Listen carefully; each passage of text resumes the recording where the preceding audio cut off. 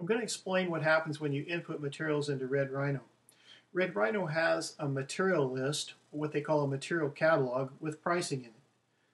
Red Rhino also has a labor catalog with labor units associated to materials. So when you input a material, it spits out the price of the product or the materials and the labor it takes to install it, and it pulls from those catalogs.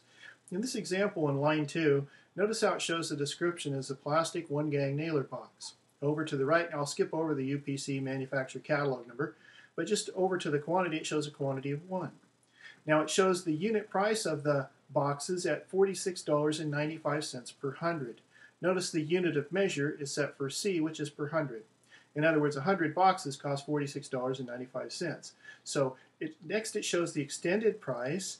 In other words, if you had a quantity of 10 here, it would show you what the cost of 10 was under the extended price. Okay? In this case, it's a quantity of 1. The extended price is 47 cents.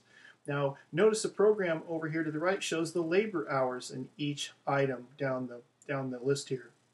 In this example, there's 0.12 hours to install a box. And it also shows you the extended labor next to that. So this is how it works with Red Rhino. Each item has a description, a quantity, a unit price, extended price, labor hours, and extended labor. And so that's how it works when you input materials into Red Rhino.